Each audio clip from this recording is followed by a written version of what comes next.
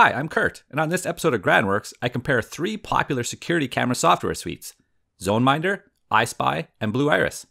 Stay tuned.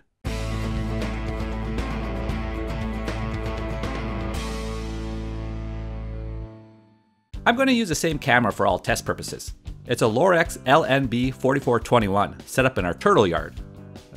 Long story on that. We definitely need to know the IP, and we may need to know the video resolution. That's 4 megapixel, or roughly twice HD. We also might need to know the RTSP URL. Hopefully not though. I'll start out with ZoneMinder, which is fully open source and runs exclusively on Linux. I installed it on Ubuntu 16.04 LTS using the PPA. If you aren't comfortable with all that, then ZoneMinder isn't for you since, well, that's the trivial part.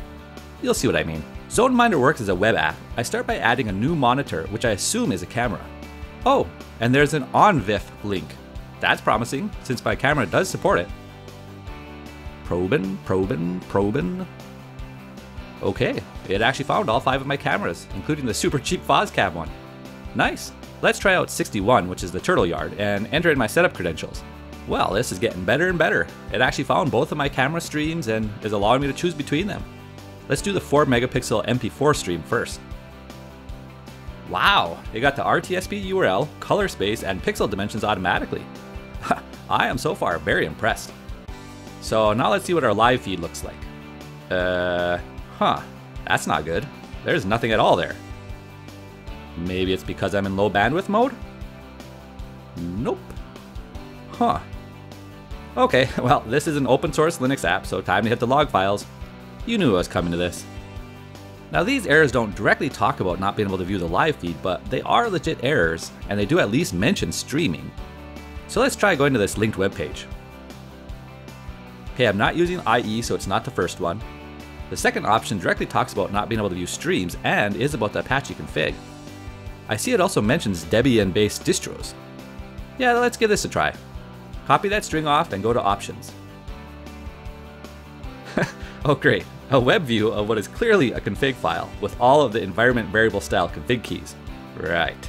I see the path ZMS that they were talking about in the logs and the FAQ. Paste and save. You know, if this is the fix, then there's no excuse for that to not be part of the PPA installation procedure instead of buried in some obscure FAQ.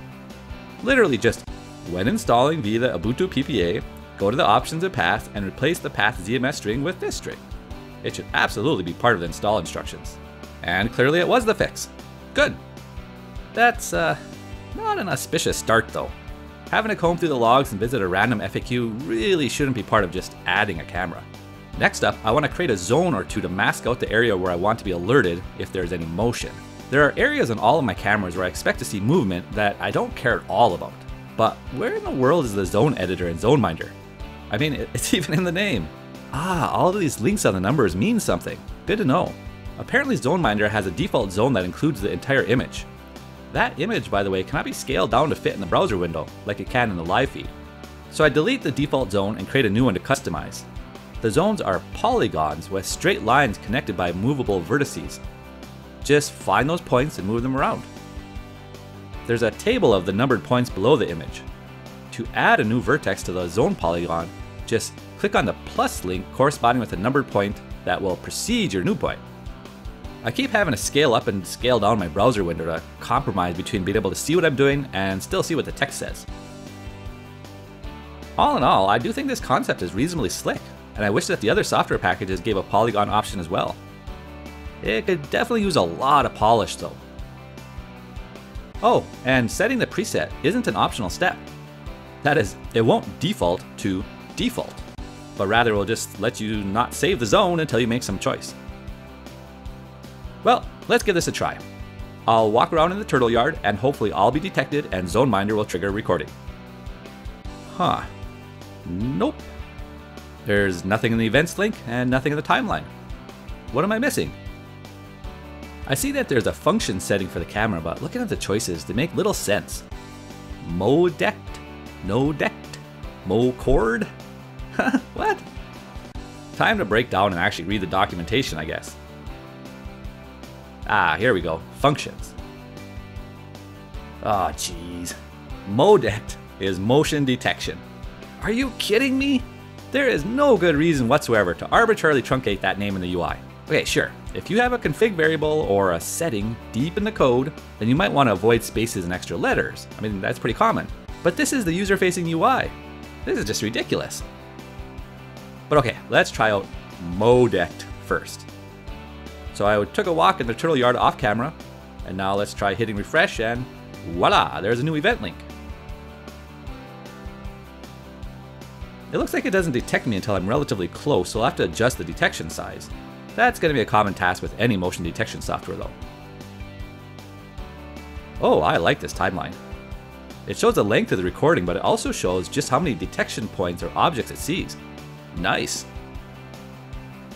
Let's try out Mochord as an alternative. In the unnecessarily truncated verbiage of ZoneMinder, that would mean a continuous recording with motion detection alarms. Note that it doesn't show any object rectangles or motion detection lines in the live view, although it will change the status to a red alarm if you look closely. When viewing the event, I'm not seeing any obvious way to know when there's an alert. There is probably a way though, so maybe some more experimentation or document reading will unearth the way. The timeline view definitely shows it. Yeah, ZoneMinder really should have the timeline front and center since it's one of their better features. Okay, now that I'm getting detected, I'd like to be notified on my iPhone whenever there's an alert. But how? Is it a filter? I mean, probably. There are clearly events of some sort that can all trigger actions. This looks like with a lot of reading, a lot of experimentation, and a lot of work, it could be pretty powerful. Assuming I did get this working, and that's kind of a big assumption, is there an app that will work with it? Turns out, yes. The ZoneMinder app is $5, and it looks to be a really first-class modern remote surveillance app. It has an intuitive UI in a way that is precisely opposite of ZoneMinder itself. And that's where I'm going to stop, because it's clear at this point that ZoneMinder isn't truly a competitor to either iSpy or Blue Iris in the conventional sense. Are you a die-hard Linux fan who wouldn't even consider having wind blows on any of your boxes? If so, then what you've seen so far is pretty much par for the course. Yeah, you have to RTFM and spend a lot of time searching forums and logs, and very likely edit more than a few config files, but you likely do that already, right? ZoneMinder is as purely open source Linux as you can get. It's super powerful and almost infinitely flexible and configurable. It'll very likely do anything you need it to do, eventually. But you need to be hardcore dedicated to get to that level, since ZoneMinder will not make it easy for you. And that's the key. If you have no qualms about running Windows, then ZoneMinder is just not going to be worth the time and effort when there are alternative solutions that are just as powerful, but still much easier to use. All that said, I may revisit ZoneMinder in a future episode to focus on using ZoneMinder maybe on the desktop, or maybe even an alternative skin like the Arc console. Maybe one or both of those would bring ZoneMinder into the realm of normal people. We'll see. Next up is iSpy, which is Windows only, but is also fully open source, believe it or not. Just install and run. Let's start by clicking the big Add button, and since we know OnVIF works, that's a good choice. And there are my cameras. Nice. Enter in my username and password, click Next, and... Wait, what? What do you mean you can't connect? Maybe the IP camera wizard will get me going? There's quite a list of cameras, but my very specific one isn't there, so let's just go with Lorix in general. Enter in my username and password again, and I happen to know that my primary channel is 1. And there we go. Those are my two streams, although the MJPEG one looks a bit unconventional. It wants me to confirm the URL, so let's do that. So does that mean that iSpy thinks that neither are valid? Maybe I'll try scanning the camera for more options. Okay, those are all options that I just don't care about at all. I'll have to say that I'm surprised as heck that adding a camera to iSpy is proven to be very notably more difficult than doing the same even in ZoneMinder. That kind of blows me away. So just forget it. We'll add our camera manually using all the specifications that we got earlier.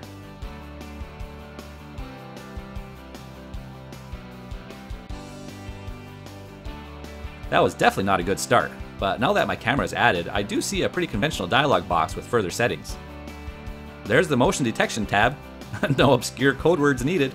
I guess I would need to read up on the advantages and disadvantages of the different use detectors, but at least there is a default choice selected. And there's the zone editor. Just rectangles, it appears. I mean, that's easy enough to do.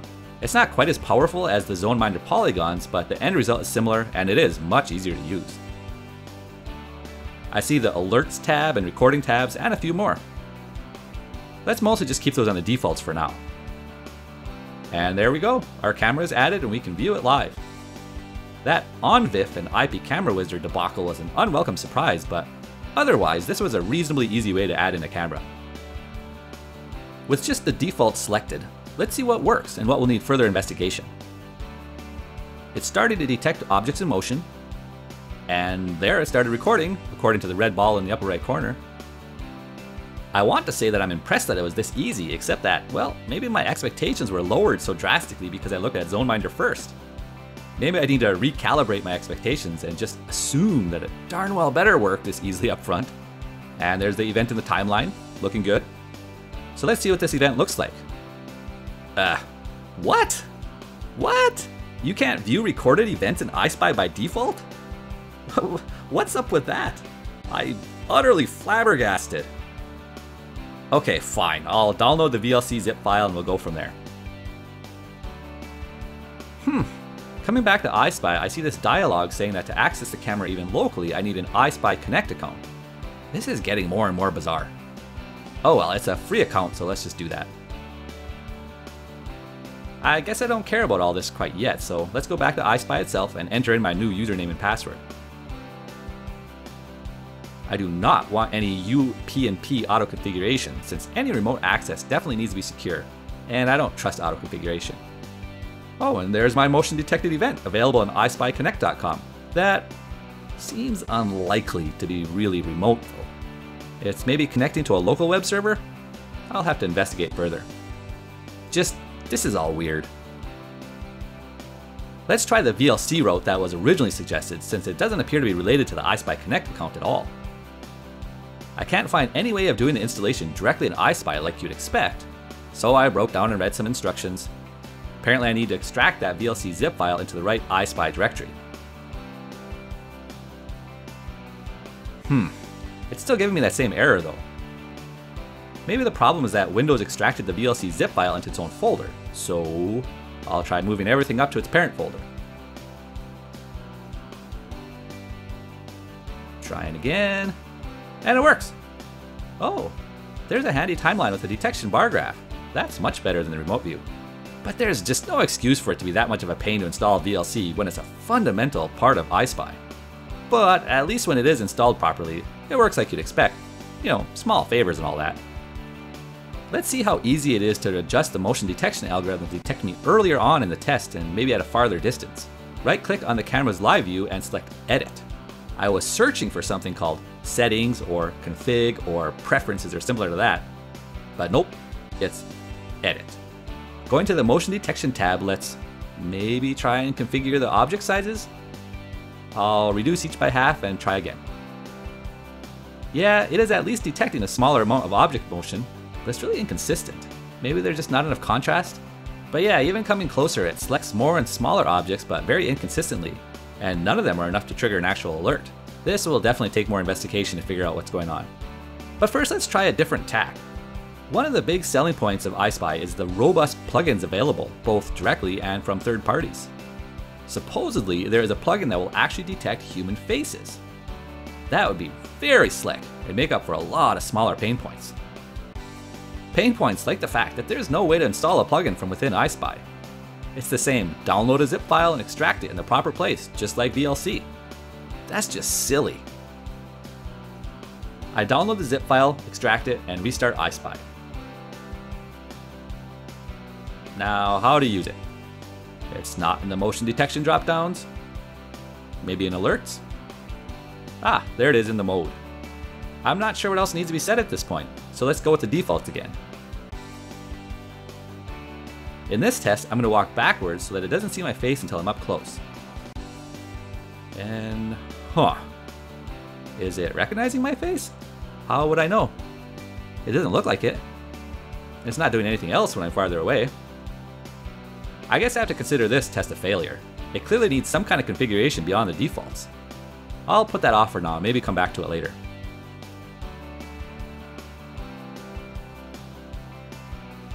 Any security camera solution to me must have an app, must be remotely viewable, and most critically, must be able to alert me when there's an intruder.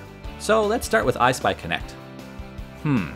A free account implies only local LAN access. And yeah, I need to upgrade to enable remote access and mobile access. That's not promising. $8 a month? Are you kidding me? That's getting into Nest Aware territory, and A, Nest Aware gives you far more features than just remote access, and B, even Nest Aware is much too expensive. This is just, wow. Wow. The focus on SMS alerts is worrisome too. I better find that iPhone app. That's an ancient screenshot of what appears to be a website. So what's this? Oh, you've got to be kidding me. Is the app just a mobile view of the website? That is absolutely unbelievable in 2017, 2018. Having just a mobile formatted website is something you'd kind of expect back in 2007 when the iPhone didn't yet have an app store. This is the definition of a fatal flaw to me. $8 a month to get access to a website with no app and no push notifications is just so outrageously bad that it doesn't even matter what other features that they have. That's a completely unworkable solution. So to sum up, iSpy may well be a viable solution if you're running Windows and don't want to pay a penny for security camera software and are okay with not having any remote access at all. If you do require remote access though, then I can't imagine why anybody would be okay with paying that price when there is just as good or better solutions out there without that monthly charge. I'll finish with Blue Iris, the 800-pound gorilla of the DIY security camera software world. It is the benchmark that all others are held to. It's not open source like the other two though. I paid $60 for the Windows software and $10 for the iPhone app for a total of $70. Here's a fresh non-demo version. Thank you, random instructions, for telling me how to add a camera. That's actually not obvious. Standard stuff to start. I do want to enable motion detection, and since Blue Iris can use a ton of CPU, we'll also default to direct-to-disk recording. Let's try the automatic route. Searching, searching. There's our Turtle Yard camera. And it's properly discovered. I don't know if that password is correct or not, so I'll just put in my setup password. Let's just leave everything else as is to see how well it works. It's promising so far. Let's try the trigger tab first. What the heck, let's highlight both the motion and the object rectangles. Okay, those look like handy object settings to tweak later during optimization, but we'll stick with the defaults to start.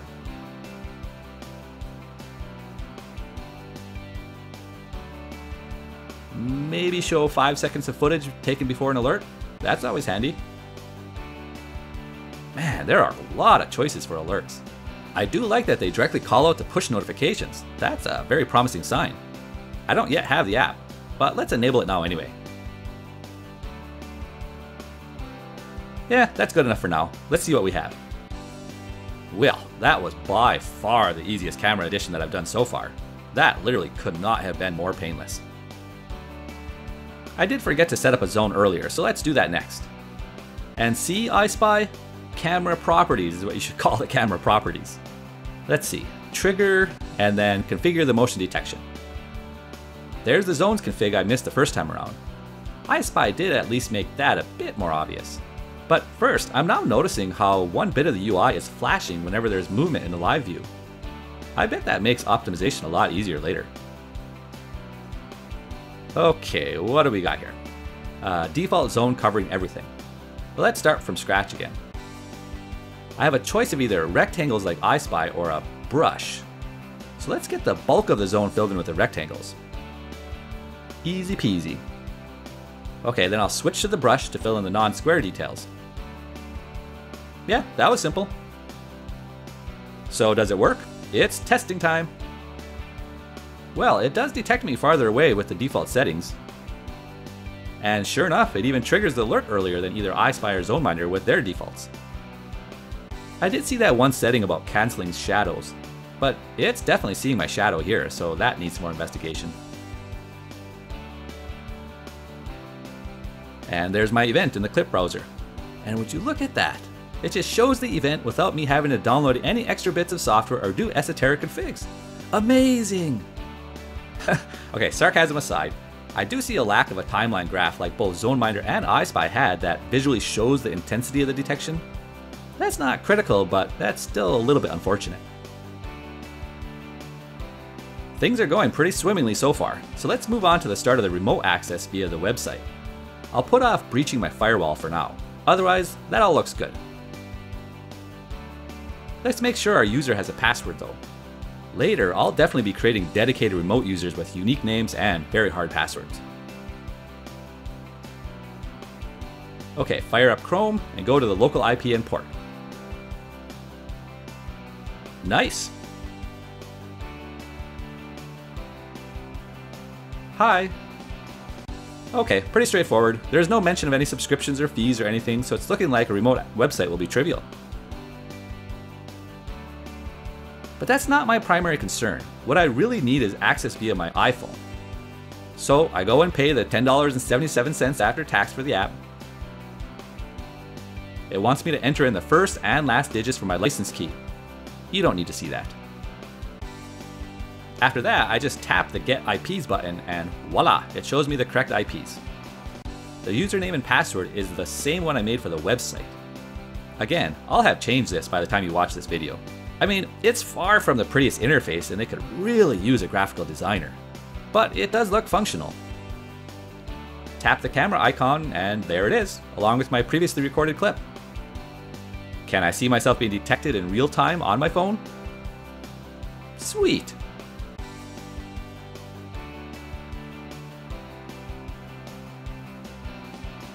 And there's all my triggered alerts. So all that I'm missing is my push notification whenever there's an alert. That would be a blue iris config rather than a camera config.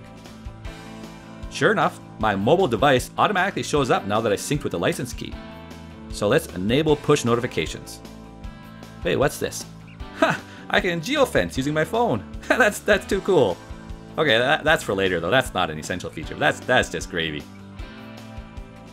Because right now it's time for a critical test. Can I get an app notification on my iPhone when there's an alert? Dun dun dun. Triggered. And bam, there's my notification. Yes, that's precisely what I've been looking for all along. This is too cool.